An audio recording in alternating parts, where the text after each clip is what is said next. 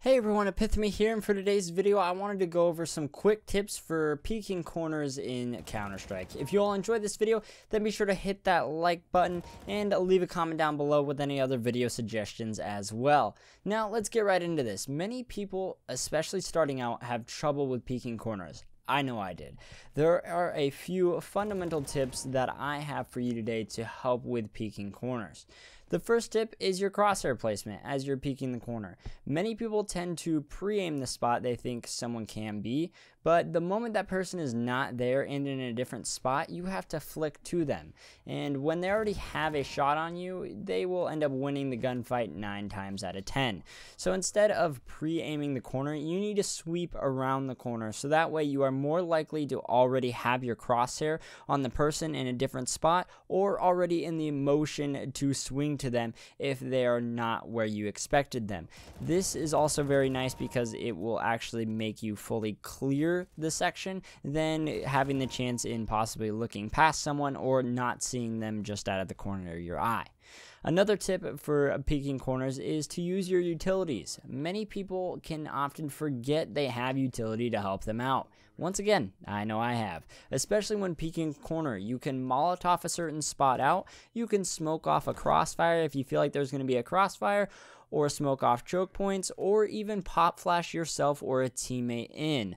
Obviously, if you do pop flash a teammate in, it is definitely more likely they can pick up the kill unless you throw a really good pop flash. So always remember to use your utility because it can come in handy.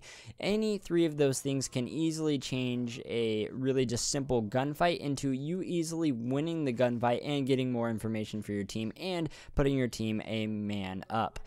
So also when peeking a corner, make sure you have a teammate there to possibly pick up the trade. I know I talked about pop flashing a teammate in, but in general, when you are peeking a corner, make sure you have a teammate there because trading kills in a competitive match can be game changing, especially if they work in your favor.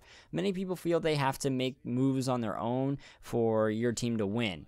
But all too often that is not the case and can actually just make your team lose. Teamwork and communication can help tremendously, and rather than being one man down, it can change one simple corner peek or gunfight into the other team losing a man and your team getting more information, as I said before. Now, the final tip I have for peeking corners is within the way you peek them. I previously went over grenades to draw people out, but you can also draw out the other player's shot or make them have to re-peek or readjust if you shoulder peek to draw that out.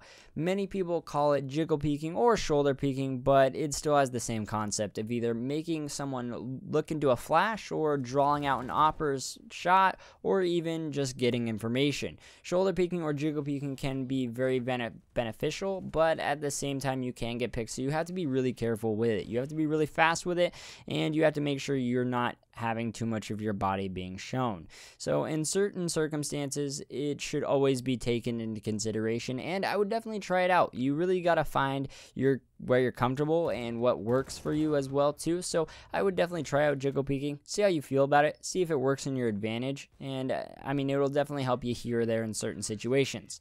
Overall, these are some main fundamentals that can change one encounter from being bad to working in your favor and helping your team take rounds.